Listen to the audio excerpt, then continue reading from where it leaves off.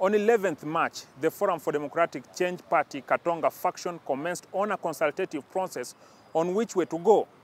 The options on table pertain to whether to form a new party, join the existing political parties, form a pressure group, dialogue with the National Nkumbi faction, or battle in the courts of law. This culminates from irreconcilable difference that the Katonga faction had with the National Nkumbi faction on what is said to have been that the National Nkumbi faction received dirty money. It is from this that I had a sit down with the interim Secretary General of the FDC-Katonga faction, Kaija, to understand how far they have gone with the consultations. How many consultation meetings have you been able to hold, and what is coming out of those consultative meetings? So we've already carried out 7.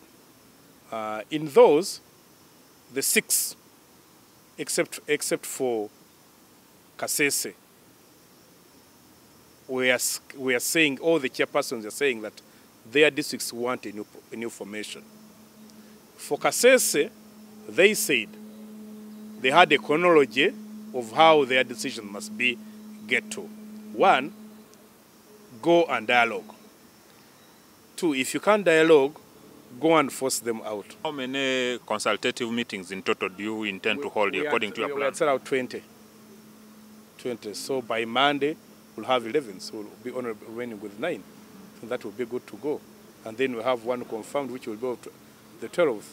So we can work around the clock and make if we make 17, that's a good performance. In all this, I've not heard you talk about Karamoja sub-region. Yes. Don't they matter to you? No, they do. I'll say they do, but as I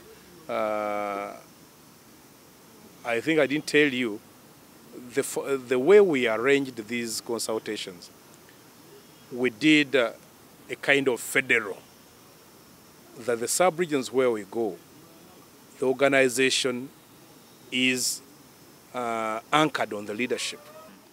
There is a belief that this is just a formality because the popular opinion, supposedly, among the leadership of this group, but also that is coming out from your members outside there, is that it should be a new party.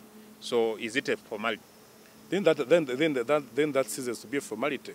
Formality would presuppose that some individuals have decided, but we want everybody on board. It is a very popular opinion, as I've told you where we have moved. It is a popular opinion, but we want to bring in everybody, not those that we know, even those members we don't know. Because if you went and decided on a given position, and it is not popular among the support base, you may find it very hard to go and work with them. Our laws allow, for example, serving members of parliament or any person in elective positions to only cross 1 year to the next election. Yes. Isn't this like buying time to allow those who are serving not to get into trouble, maybe if they decided today that there is a new party and they are no longer affiliated to the real FDC? If on the film we decide on the formation of a new party, they could be supporters, but not members. You have seen independents attend the NRM meetings, but they are not NRM. So at the time when they are supposed to officially cross, they come and pick their membership. Let's assume that the direction that your members have agreed on will be the formation of a new party. Do you think you'll be a formidable force come the next general election? Because the time frame that we are left with, whereby you should be carrying a lot of activities, to popularize maybe the new party and so on, may not be enough. No, you see, I think you are thinking about a political party. If you, Luanga, and another who have not been in politics, or even other politicians go and sit and form a party.